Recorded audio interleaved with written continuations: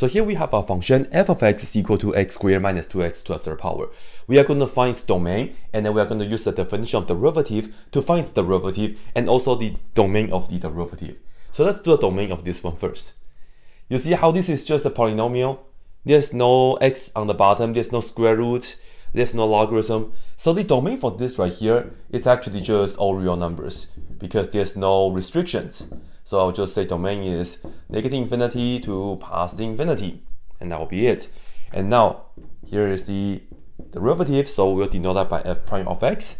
And this right here is given by the limit as h approaching 0, and you will have to remember the definition of derivative.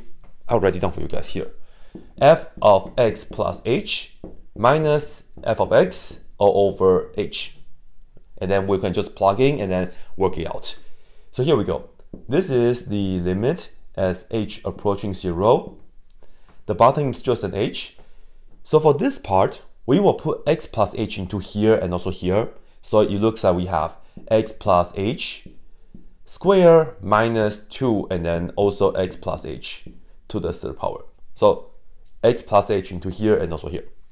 And then we have the minus, and then here we have the original, so we can just write it down.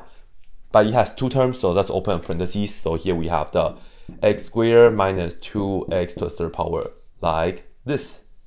And perhaps I'll put the h more toward the middle, just looks slightly better.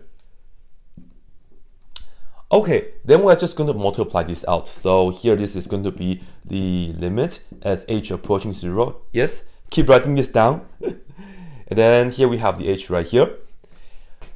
Open this, we get x squared plus 2xh plus h squared. You can write it down twice and multiply out, or you can just remember the binomial expansion.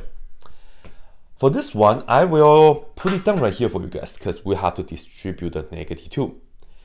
This x plus h to the third power is equal to x to the third power plus 3x squared h plus 3xh squared and then plus h to the third power. Again, you can write this down 3 times, multiply it out, or you can use a binomial expansion, or it's the Pascal's triangle and all that stuff. And then we multiply negative 2 with this. So here we have negative 2x to the third power. And then this times that, which is negative 6x to the second power h.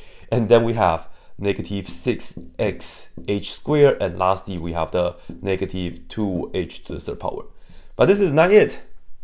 Finally, we distribute the negative, so this right here is negative x squared and then plus 2x to the third power. And again, let me just put the h slightly toward the middle. Let's say right here.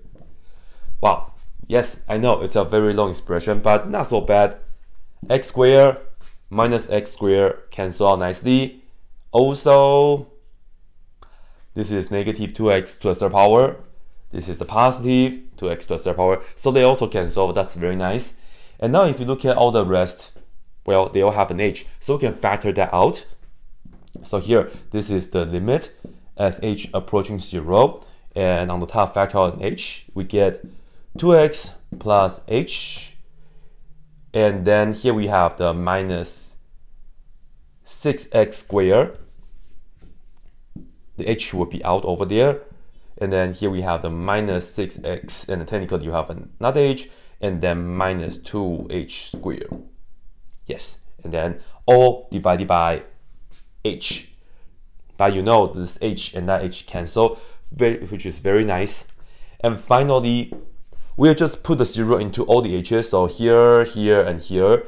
You can just go ahead and write down the answer, but perhaps I'll show you guys the work just to make it slightly more clear. H is 0 and then minus 6x squared minus 6x times 0 and then minus 2 times 0 squared, and then now it's clear. The answer is 2x minus 6x squared.